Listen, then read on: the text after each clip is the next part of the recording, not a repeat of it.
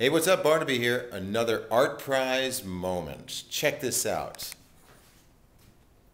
It's lovely, isn't it? I mean, that is a couple people flying through space.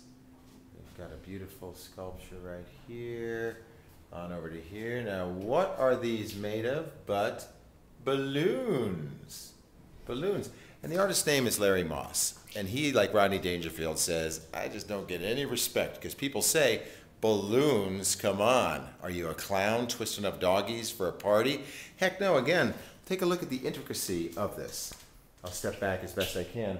This is located at 565th Street. Okay, it's on the third floor of what I believe to be the Israel's building.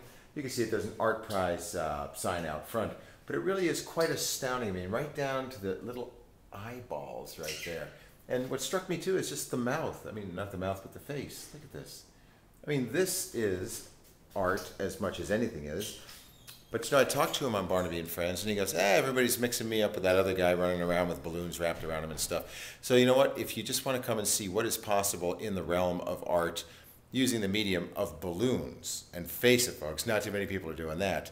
565th Street, all right? Third floor, come on upstairs. Larry Moss is the dude.